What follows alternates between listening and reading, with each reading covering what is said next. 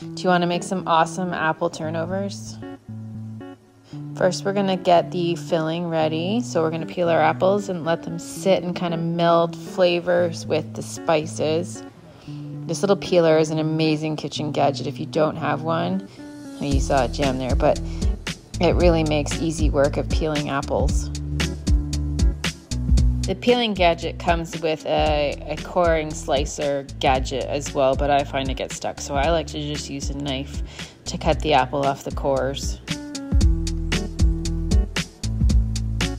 You can totally do this part by hand, but I like to use our food processor on pulse and chop up the apples.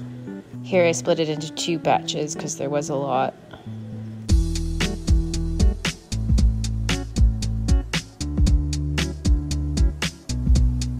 And dump that in a bowl and do the second batch.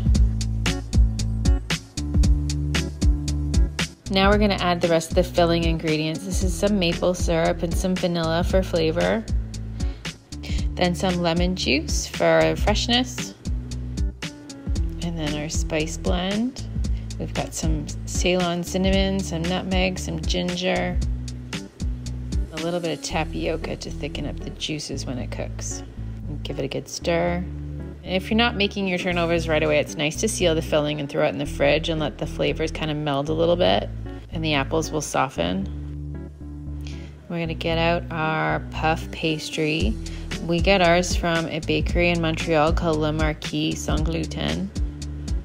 They make phenomenal gluten-free, dairy-free pastries. So first we unroll the roll, and then we're going to get another piece of parchment, and we're going to use a rolling pin and roll it out a little bit thinner. That way we can get 6 nice squares out of it.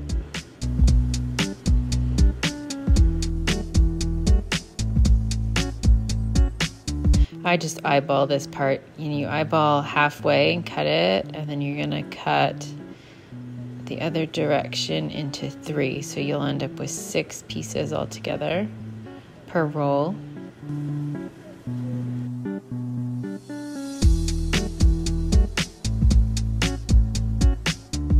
You could leave them on this parchment, but I like to move them so they're a little separated on a big sheet tray.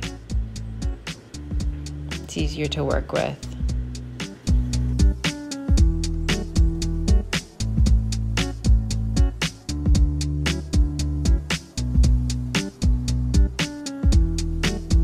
Now we're going to grab our filling, and I always overstuff these things. I want to put so much filling in it that they always explode on me. You really only want a tablespoon or 2.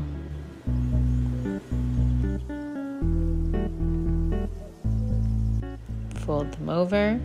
You give them a little pinch to seal them. We're going to come back with a fork and seal them really good after.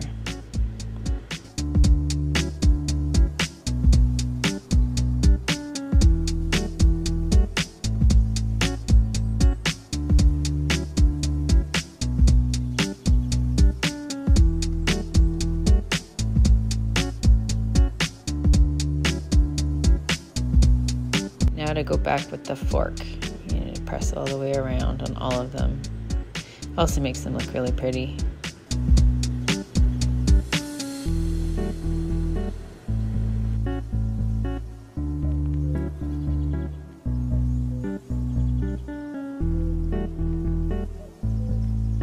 You definitely don't want to forget this part. Cutting vent holes lets the steam out of your turnovers.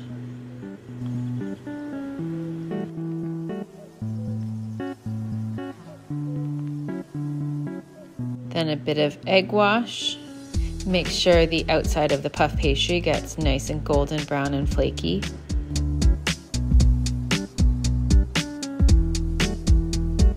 Then we finish it off with a sprinkle of organic cane sugar for a bit of crunch and sparkle. And then into our oven at 325 for 25 minutes. They'll be golden brown and flaky and smell so good and be bubbling away. You gotta wait a little while before you try one though, because the inside is steamy hot. Don't they look awesome?